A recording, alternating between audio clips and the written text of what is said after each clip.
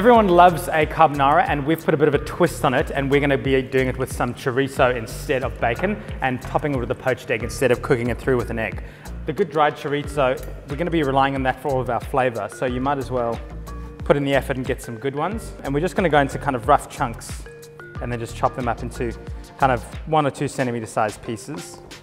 And I'm going to go into a cold pan, and the reason we're going into a cold pan is we're going to render the fat out of the chorizo. They've got a heap of flavor in them already, so we're going to kind of take advantage of all those flavors and draw them out.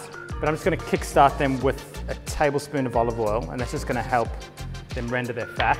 And just over medium heat, and what it's going to do is it's going to draw out all that fat out of the chorizo, and then we're going to be able to cook our sauce in it. So I've just got some rosemary, so just take about half of a sprig like this and just pull the leaves in the opposite direction. And then also just 1 clove of garlic. Just give it a bash. And then just chop it up with that rosemary. And we're gonna wait until the chorizo is all really crisp. So I'm kind of gonna give it a few more minutes now. So chorizo's beautifully crisp. The oil's been drawn out. I'm gonna go in with my pasta. I've got 200 grams for 2 people. And while that cooks, we're gonna continue rendering this down. So I'm happy with the chorizo, so we'll go in with our garlic and rosemary. And you definitely don't wanna burn that garlic. So 30 seconds. And now at the same time, pasta is al dente. We're gonna go straight from the saucepan, and that way we're gonna drag some of the water with it, and that's gonna help us create a bit of a sauce.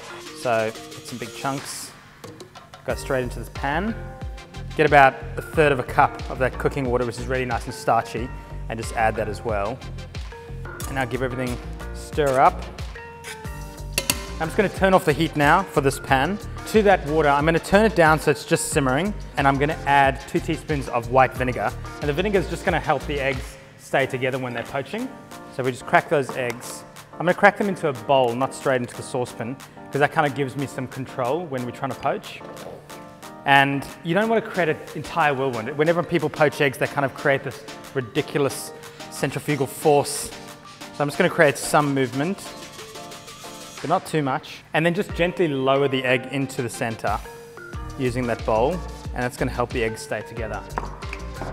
And I want to poach those for about 2 minutes because I want them to be quite soft, so they kind of ooze and break over the pasta.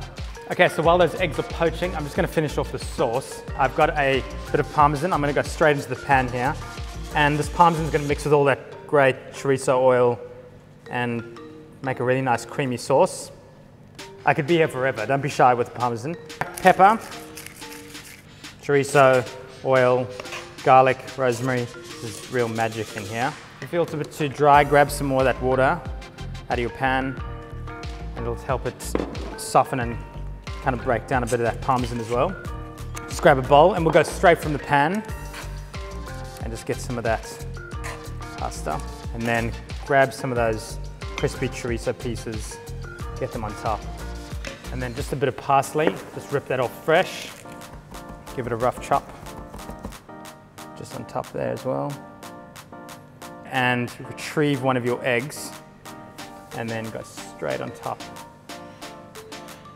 Okay, and we're gonna hit it with a bit more pepper, and of course, a bit more Parmesan. And the test of a perfectly poached egg, see that it does the magic and creates a sauce.